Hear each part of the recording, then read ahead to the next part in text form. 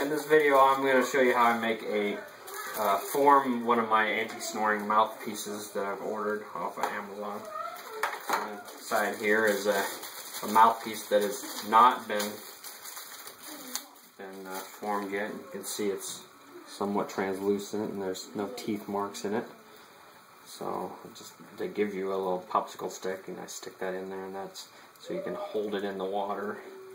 And so basically I have some boiling water. You just heat up some water to boiling here.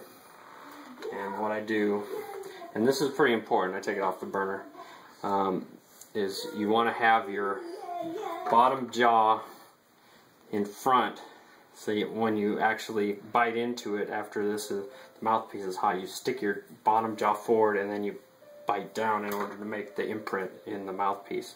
So this is the top part with this little kind of divot.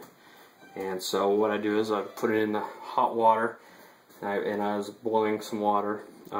They say in the instructions use it for 19 to 30 seconds. The different ones have recommended different things. I usually put it in for about 20 seconds or so. And you think it would be pretty hot, and it is kind of hot, so you just be careful when you put it in your mouth, but you want to make sure your teeth line up in the grooves there.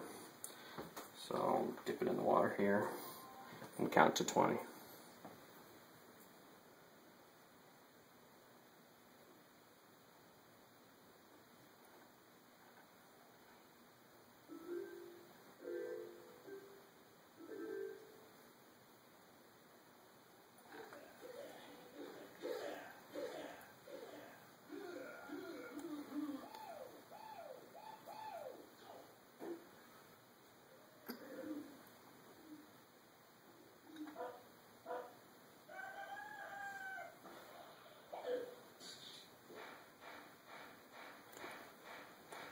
And you should see your teeth imprint in there.